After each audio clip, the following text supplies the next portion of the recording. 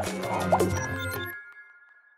have been thinking about this possibility after the announcement of the Batman being delayed a year. And I pose this question to you, Brian. If Superman is fantastic, Brian, then people are going to be looking forward to what? Brave and the Bold even more. If the hype for that movie gets big, do you care, Brian, with what goes on with the Batman? Because you know we're just getting a trilogy. But with the Brave and the Bold, Brian, let's just put it out there. Alan Ritchson's going to get that role. Alan Ritchson is getting that role. And who knows if Timothée Chalamet throws his hat in there. Brian, does it put pressure or does it bring about the possibility of the Batman not happening? I mean, Brian, if we get that announcement that Alan Ritchson is Batman, there's nothing else to talk about here, man. Yeah, that's the dream. The Alan Ritchson, Timothée Chalamet, Brave and the Bold. Yeah, that would be pretty awesome. And like I said, I'm not convinced Andy Muschietti will be the director on that. We'll see. Nah, me neither.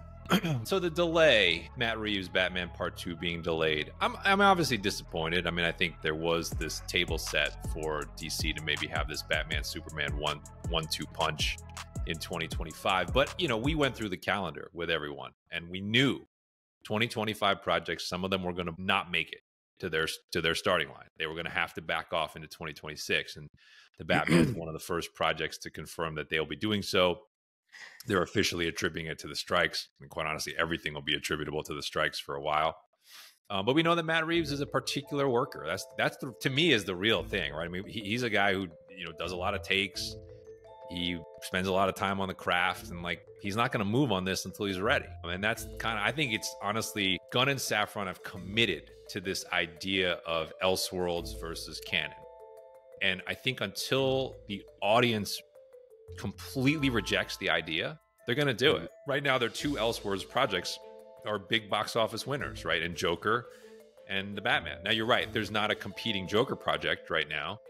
But yeah, I mean, if the audience shows up for Batman Part 2 and the audience shows up for Batman Brave and the Bold, which is basically code for they showed up for Superman, then yeah, I think they'll keep going with it. The one thing that I think helps this project is the Penguin TV show. That is a unique element to this experiment because it is such a continuum in the timeline, and we've gotten a lot of smoke that Pattinson is in the series or in a small supporting role, that he was seen on set toward the end of that shoot. And if that's the case, I think that could keep the Reeves Batman machine moving okay. Yes, I do agree with that. If that show is as good as we hope it can be. Yeah. And that's something Brave and the Bold won't have, right? Brave and the Bold will exist in the canon, but will not have like a lead-in, tie-in TV show. Interesting. Brian, we just got an announcement, and when I heard it, Brian, I was like, what? Again? You know, I've had enough of Titans. The Titans, the animation was dope. Then we got Teen Titans. Then the Titans on the Max show. What was your reaction to that announcement? My reaction is it felt a little bit like we're aiming at the demographics and we want to beat Young Avengers to the line. That's what it felt like to me. I don't know if you had any of that sort of alarm radar going off, but that's what it felt like to me. It's like, I agree with you. I feel like we have seen these characters in animated form, in live action TV form already.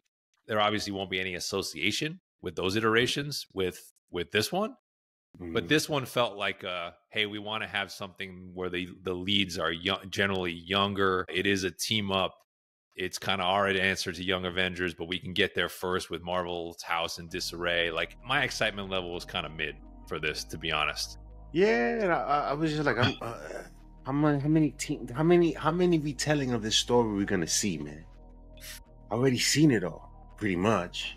You'd have to already give me something already established and is something anew, but I don't want to see the team coming together again. If you're gonna get me interested, you're gonna have to do something way different. Yeah, I mean, if you're trying to create the bull case, it would be that because, again, James Gunn has said this is sort of a writer's room driven universe. It's that someone had that take. Someone came to them or was in the room and said, I have this idea for Teen Titans. And they kind of heard it, dropped everything and said, we have to have this in chapter 1.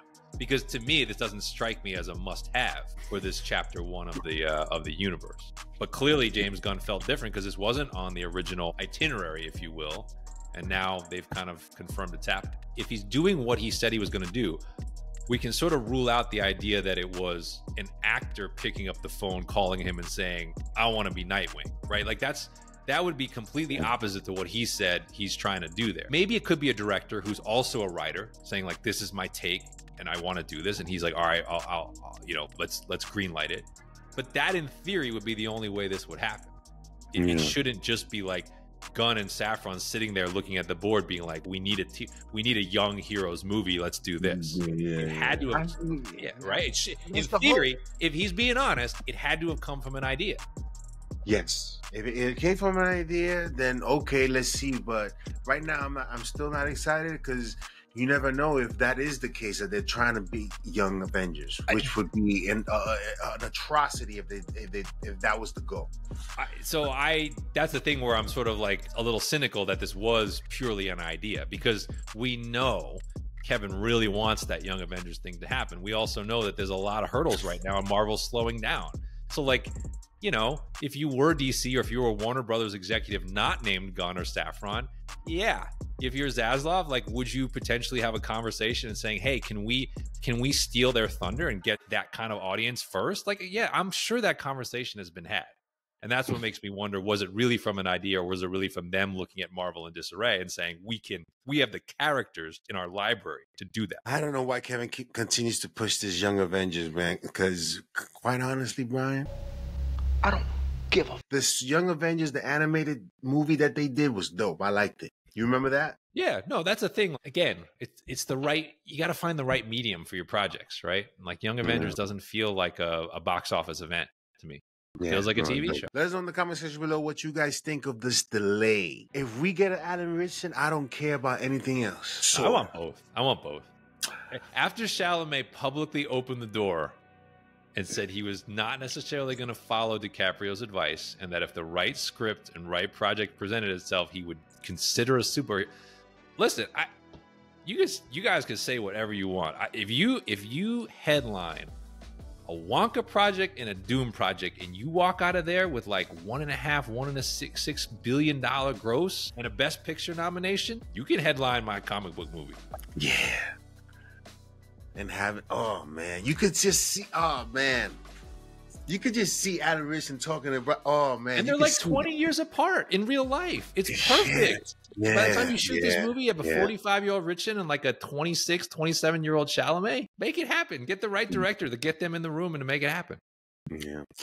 Let us know in the comment section below what you guys think of this delay, of the possibilities, the Brave and the Bold movie. Does it overshadow what Matt Reeves is trying to do with the Batman 2?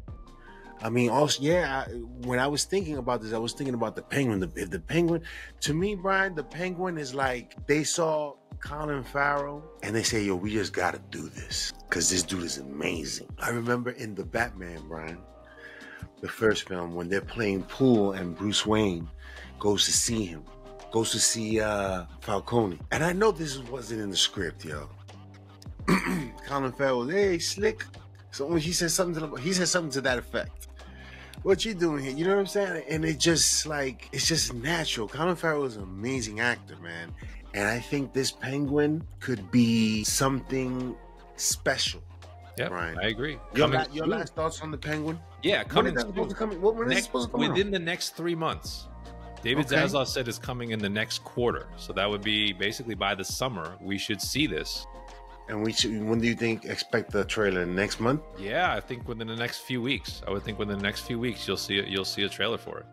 I mean, the idea of like a Penguin-centric crime drama in Gotham with Batman as Batman and Gordon as peripheral characters. Like, come on, that can work with what we've established in the movie. No, most definitely. I can't wait. Let us know in the comment section below what you guys think, and we'll see you next time on the NerdGen Report. The show goes on!